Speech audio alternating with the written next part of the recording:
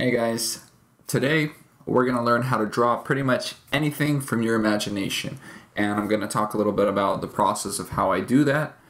And, hopefully you can pick something up from it and apply it to your own paintings. So I'm going to start with a 1920 by 1080 piece. So it's just regular monitor 1080p size. And let's begin with line art. I already have an idea in my head, and I'm going to try to explain what the idea is and kind of show you how I go about transferring that onto the paper. So it's similar to a different painting I did a while ago where there was a monster picking up a little girl who was picking flowers. So this time the idea is it's going to be a flower field. So here I'm going to put down a couple of quick lines to kind of indicate where I want the foreground, the closest objects to us to be, and this is going to be the little grass hill, and you're gonna see a lot of short flower type things. I'm gonna kind of indicate those by having these little blotches everywhere. So what I'm planning on doing is having a little creature that has a flower type thing on its back, and it's trying to hide from this giant bee thing. So the bee is kind of the bad guy in this image, or it could be a wasp, because bees are bros. So again, I'm using really crude line art, and this is kind of my inspirational phase, where a lot of things, everything is subject to change, and sometimes I completely throw an idea out of the window and replace it with something else. So in some cases, if I had this exact idea, by the end of it, it could end up being an underwater thing with, just whatever else going on, like all sorts of creatures. But I'm gonna try to stick with this, and we'll see where it goes. Okay, so I imagine kind of like the ground being on the bottom left side, and then the bee is hovering like a little helicopter. Surveillance, drone or something, and it's overlooking the field of flowers. So a lot of things you're gonna see me just use shapes for everything, and you've probably seen this from school books. How to draw this, how to draw that. Everything is almost always split up into shapes. Now, sometimes I kind of, if I draw this, whatever I'm drawing often, I'll go straight from shapes and start drawing the lines already kind of contoured to the desired, thing. But in this case, I'm using 3 circles, a circle for the head and the eyes. The eyes are going to be protruding out on either side of the bee. I want them to be really bug-eyed, no pun intended, or intended, I guess, whatever, puns are cool. And then I'll color it in a little bit to kind of indicate where the pupil is, to show where it's looking. I want to give it like a menacing face, so I might have to play around with that a little bit, but I might do like this kind of slit, up, down, across, down again, and that's gonna be sort of where the mouth is. Probably want to cut the circle down a little bit on the bottom so that its chin isn't too big. We're going to want to have the antennas visible. It's going to really give it that bug look. Now we're going to draw another circle. So the circle that wraps around here, you see I didn't go all the way around, but you technically could if you wanted to, since this object is, the goal is to have a 3-dimensional looking thing. The circle wraps around behind, and this is the torso, or I forgot the bug name for it. I think we can cut it down a little bit as well. So it's going to be really hard to follow, possibly for, maybe not for all of you, but for some for sure. And the reason is it's kind of a really personal thing, the artist and the early sketch. You do a lot of cutting and pasting, and not everybody might see what you're doing as something that makes sense. I don't know if that even makes sense, but basically, a shape that I just put down, you'd be like, well, why does that go there? And in my head, without even being able to explain. You know, I already have plans for it. So I want to make this thing look not too scary, just because, you know, I'm used to having, you know, my paintings look somewhat charming, I guess, if you want to call it that, and I don't want to kind of go all out and push, you know, basically themes that I'm not really, I don't like the mouth. I'm going to redo the mouth. So you see the mouth, easy change. Yeah, so I want to have this thing be, you know, I guess cute, if you want to call it that, but at the same time, I want it to be visible as the bad guy. I don't like how the feet look right just yet, and I'm trying to think. So this video might be really long. I'm going to just completely skip on the coloring thing and maybe do that in a separate video, but the line art for me is the most important thing, because it's kind of like, it's the idea, you know. You have to get the idea across with the lines, with the characters. All the design and stuff goes into it here, and the coloring and, you know, the lighting, shading, all of that is mood, and all of that is just to make it look nice, pretty much. You know, I guess, you know, there are painters who use that sole part of the painting to really push their idea, but for me personally, a lot of it just comes down to, you know, kind of storytelling, you know, through the lines. And in a way, you know, it's not really through the lines, because in the end, after I do color my paintings and stuff, there's virtually no line art left, but I always use them as a guide to where I should paint, or what type of shape the whatever I'm painting should have. So I want to avoid having lines line up. So like if I'm doing the torso here and I line it up with the eye, it would look weird. So I'm going to cut it down a little bit, and I think I'm going to move the thorax, maybe it's called, the butt, move the butt up and over, get rid of it on the bottom. So I want the bug to look like it's hovering more, and not, basically make it look like it's further, it's going, you know, along the perspective line or whatever. I want the feet to kind of drag, so we're going to indicate all of the little feet lines, and then bees have 2 longer feet, so there will be 2 longer feet hovering. And I think we can do, because this won't be a real bee, we can have an exaggerated stinger possibly.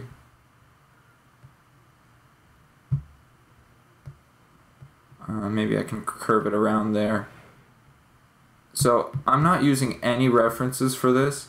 If there's nothing wrong with using references, and I would say that whenever you are painting something you're just not really familiar with, use a reference. It's awesome, you know. You don't have to copy the image, you don't even have to have the same perspective, but being able to see, for example, in the reference character, you see that he has a, you know, his armor has an emblem on the shoulder.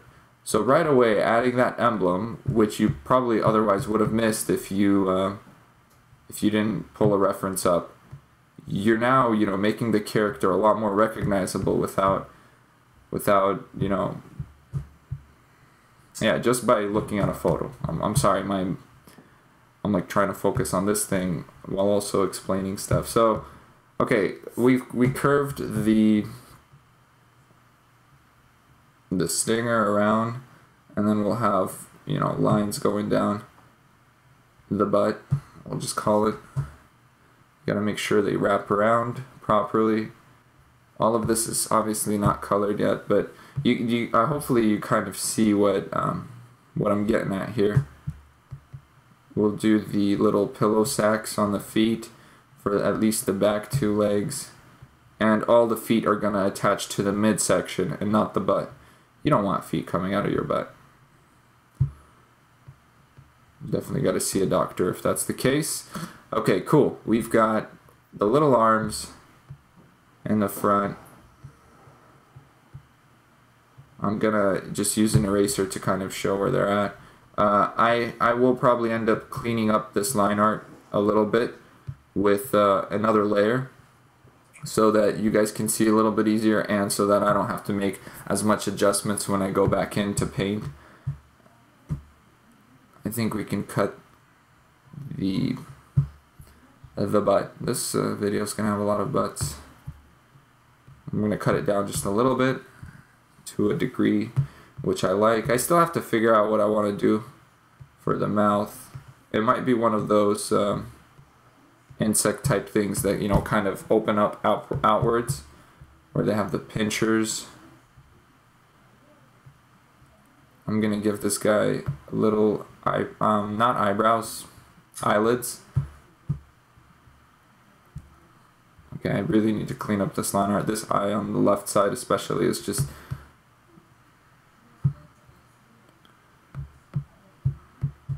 slight indication of where the highlights might be. And that's where the eyelid will go. So we have the eye, we have the eyelid ring around them. Do the same thing on the other side.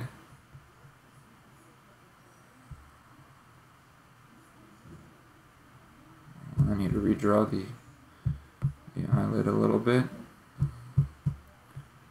I'm gonna lower the mouth starting position, or the top of the mouth, down.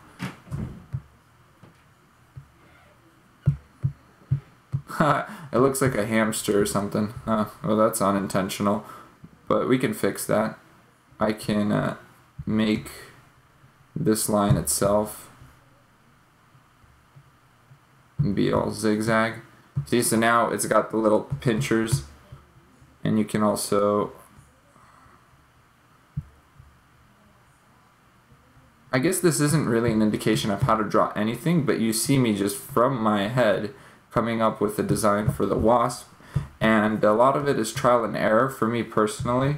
And to take that concept of trial and error out, that whole variable, you have to draw the subject using references. So to give you an example, or to kind of understand what I'm trying to say, is if I drew bees, if I drew hundreds and hundreds of bees from references, I would be able to throw down this character concept a lot faster and a lot more accurately without needing to do, you know, a lot of guessing and kind of reshaping. So this eye protrudes outwards way more than the other one, or not enough, I guess.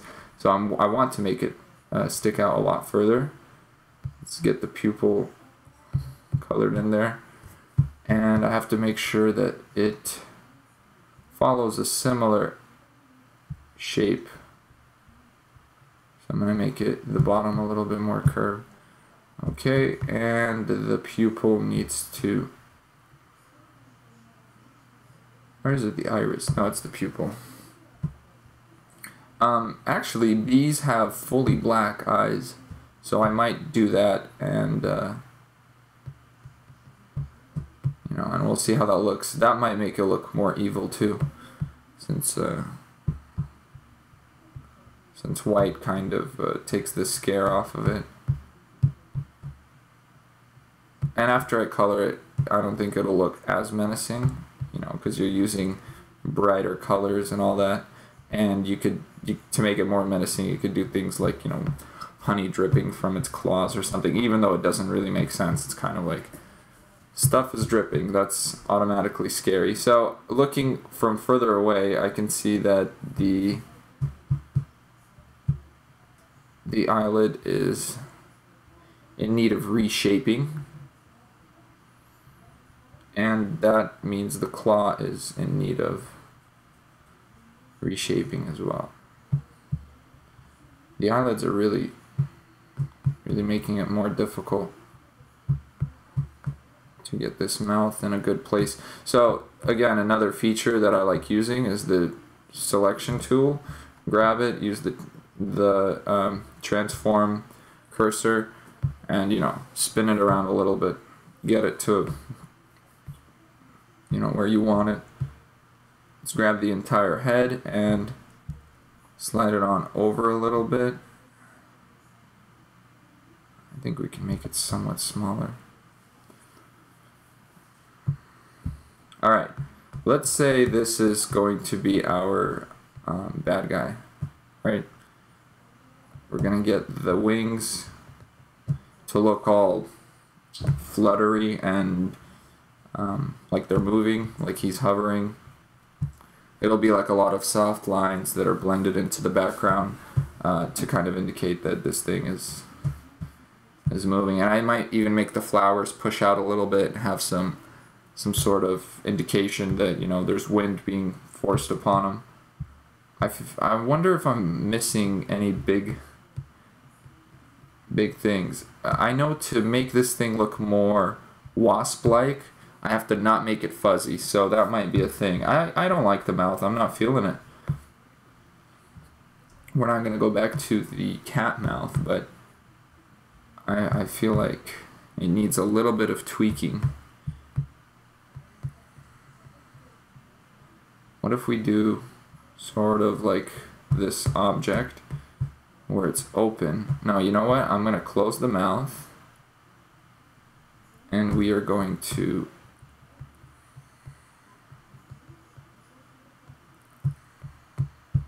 that looks too happy.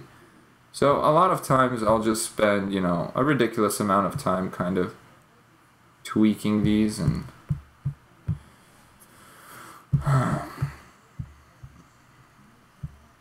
you'll see me zooming in and out often because that's how I get, the most accurate strokes. No, not necessarily what I was looking for. I have to figure out what I want to do because right now I feel like the reason that the mouth looks off is because the chin is huge. But the chin is huge because that's just the shape of the head that I have going on.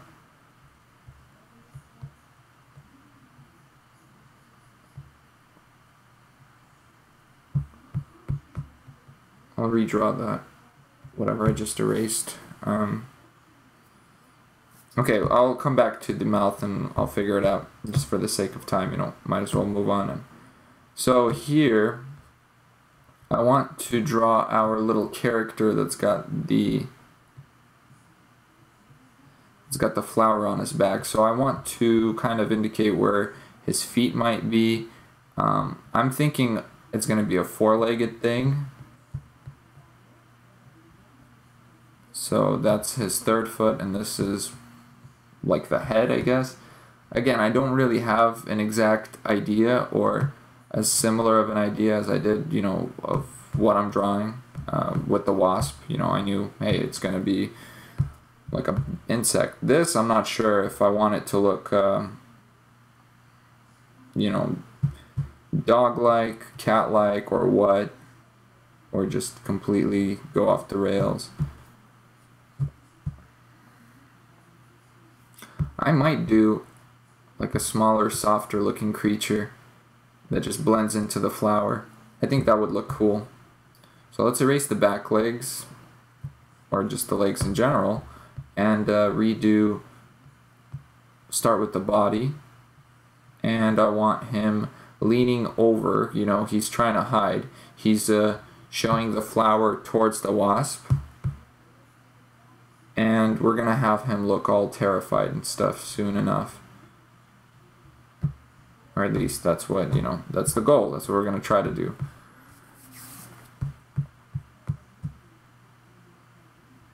And then we'll just have like him on one knee.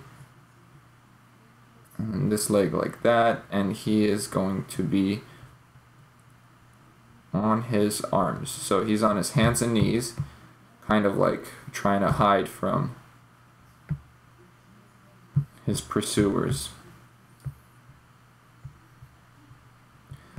I can add a lot of movement into this piece because the concept is just, all not really action based, but very kind of like motion heavy. I want to exaggerate the kind of like the angle of the painting so that it's not just a boring horizontal thing going on. And we've got some, a slant. So imagine I took the painting and then I just slanted it and filled in whatever lines. That's what I'm going to do.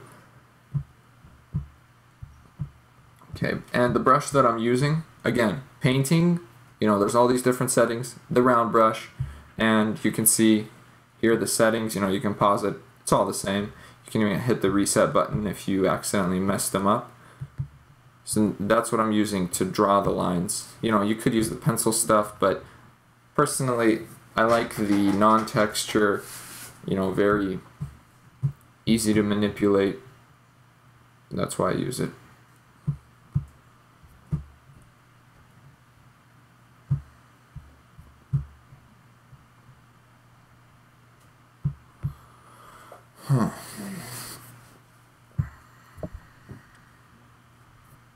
I want to actually kind of show that this thing is looking down.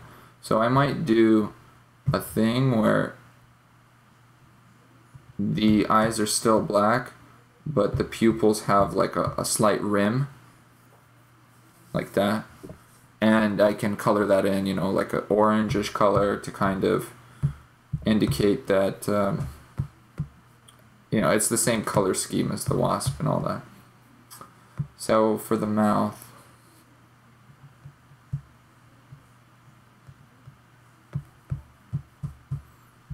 I think I almost have it.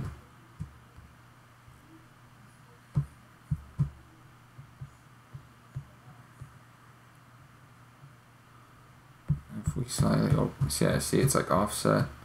Again, transform tool, you'll probably see me cutting and pasting a lot.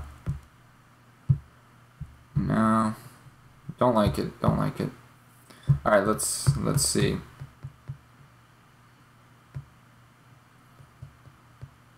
Here we've got our little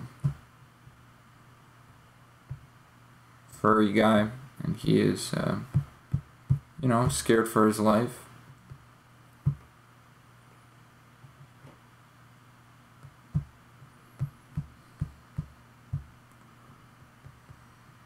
Probably give him, big ears to kind of make the character a little bit more interesting. Nah, I think it's kind of ugly. We're gonna give him smaller ears on top of his head. And we're gonna chop some of his chubby face down a bit.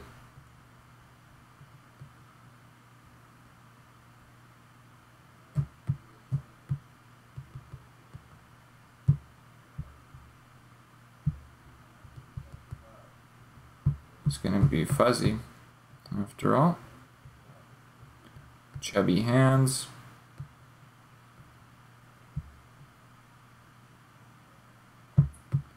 So I don't really know if I don't really know how to explain this process without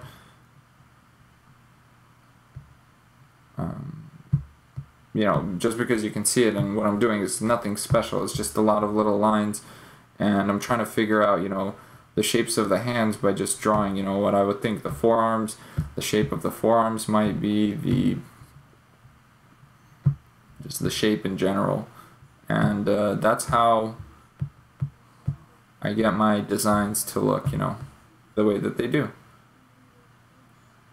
My mom texted me.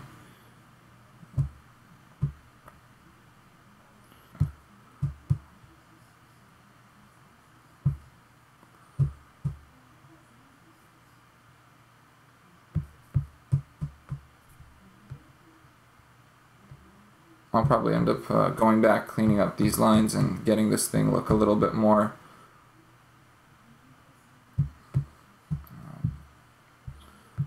to what I wanted originally. I want to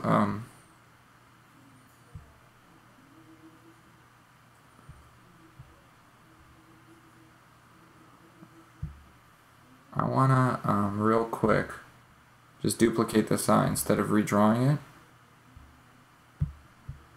So I'm going to erase everything. I've shown you guys this technique in the other video. Erase everything but this layer. Missed something down here. And see, now it's just the eye is selected. Move it over. I will change it up so that it doesn't look exactly identical. And 1 sec, I'm going to be right back. Okay, I'm back. Sorry about that. Alright. Let's continue. I kind of want to incorporate kind of the idea. Why does this thing have a flower on its back, you know, and push the character concept in a way that would make sense. Probably don't have time to do that since I'm drawing this live and kind of didn't plan in advance. So just kind of come up with your own idea for why this thing would look the way it does. It looks a little bit like Bulbasaur. I guess that's kind of what we are going for. I think we do I don't want white.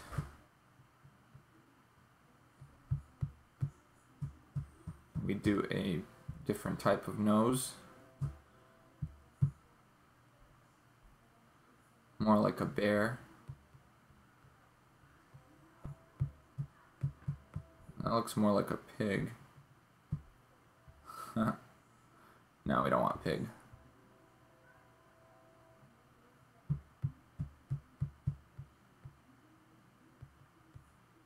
Again, when I color it, I can use the highlights and stuff to change around. Well, it's not like a bear because a bear would have one nose and not like 2 dots. So we can do that. And I don't just want big bug eyes on everything, so let's change his eyes a little bit. I'm gonna cut down a little bit on the bottom, a little bit on the top. Alright, again, it just looks like a dog now. I don't really want it to look like a dog. I'm going to try to figure out a way to change up the design so that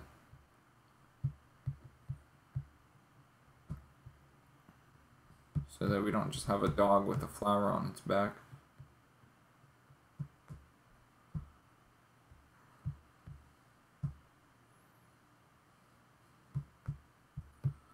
I think it's mainly because of the eyes it looks like that.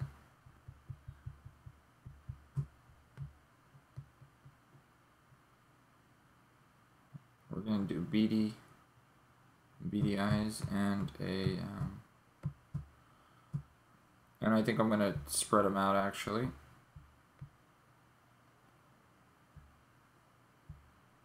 It's like looking more and more like a dog even after the beady eyes, or especially after the beady eyes.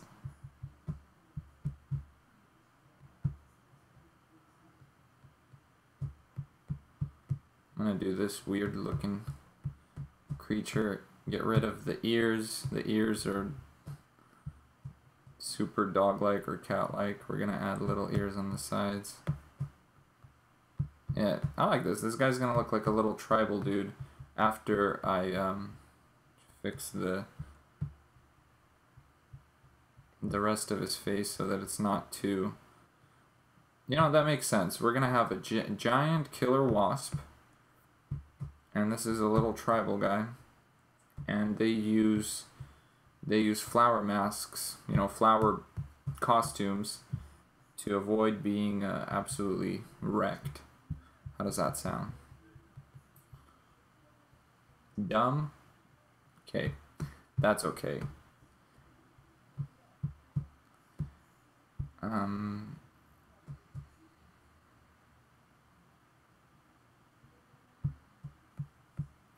I guess I can technically paint at an angle because the whole painting's at an angle.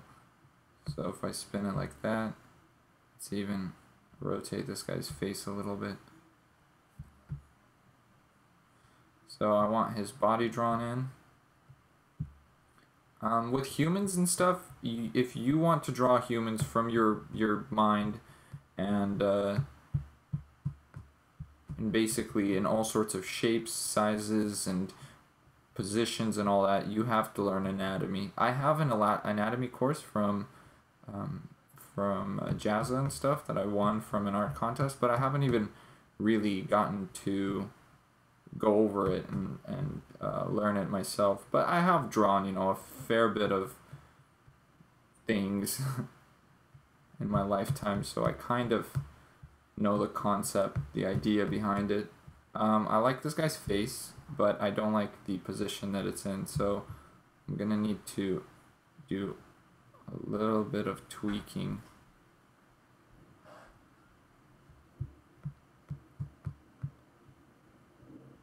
We're not gonna center his head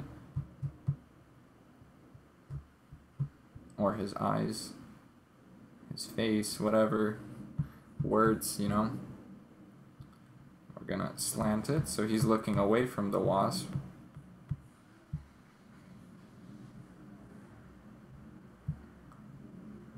Gotta try and make him look more nervous. Okay, hold on. I'm gonna, for composition's sake, I'm gonna move this over a bit more, similar to the submarine that I did. I had that like rule of thirds where the thing was, in a big circle, and you just and I took that little circle thing and lined up the submarine in one corner and kind of had the monster wrapping around following the composition. So again, I'm just going to continue to bust out the rest of the sketch. Get the hair and the head back here. We can make him look more tribal, with the clothes that he has on, and then just kind of have like a little backpack that's a giant flower attached to it. So this is, most likely a different universe and a different time period.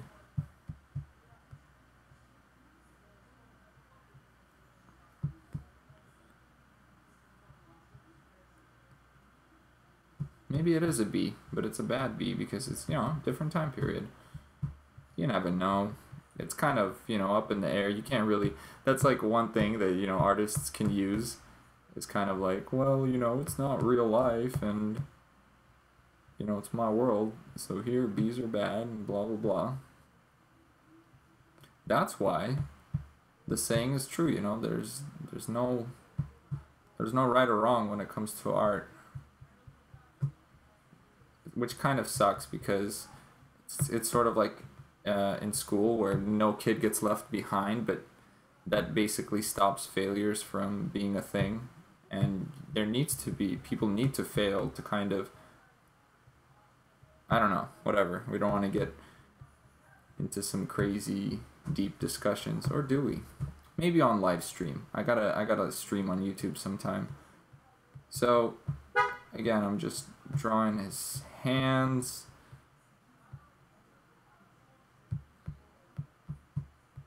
I'm gonna have his hands on the grass right behind him.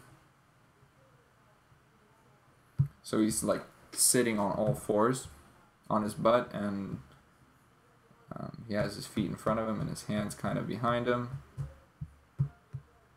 anticipating, getting wrecked.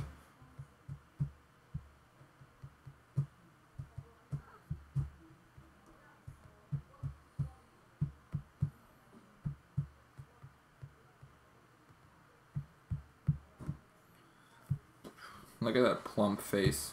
How would you not want to, I don't even know what the bees do to them. I don't think they eat them. But maybe these bees do. They're not interested in pollinating flowers, if you know what I mean. I'm just kidding. This is not a rated R channel.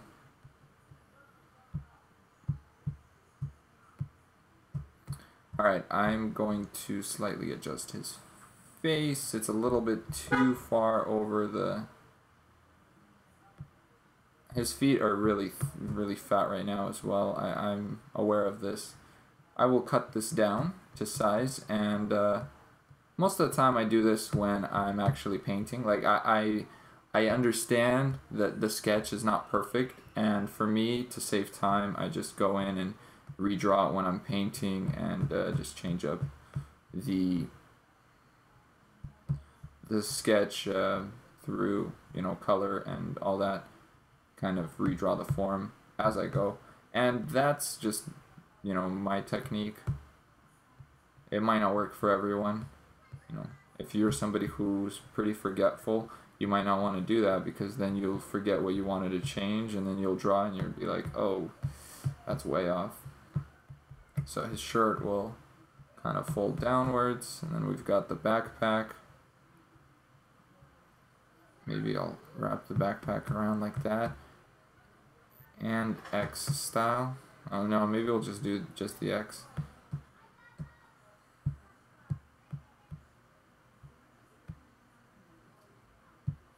And I'm going to give him a spear, a small spear. Like, why would you go out, you know, with a giant, if your world consists of like giant killer wasps?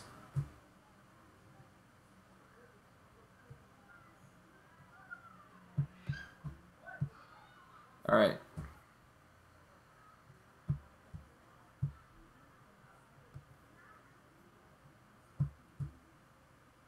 I think this is good. The flowers are not really drawn in yet, but, you know, that's not that hard to do.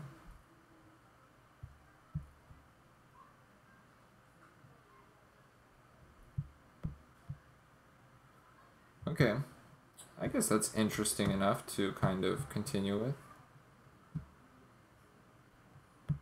Alright, let's separate these, and I'm going to do a part 2 where I can focus on cleaning up some lines, changing some stuff up, and probably fixing and adding a mouth onto the bee.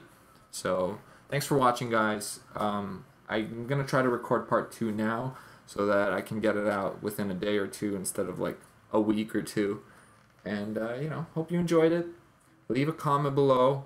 If you have any questions, if you have any suggestions for the piece, you know, maybe I'll wait a day to post the new one, and I can change stuff and add stuff, you know, things that you would want to see, things that might help you. And don't forget to subscribe and share with your friends and stuff if they're interested in painting, and I'm going to do my best to help. So yeah, alright, have a good one.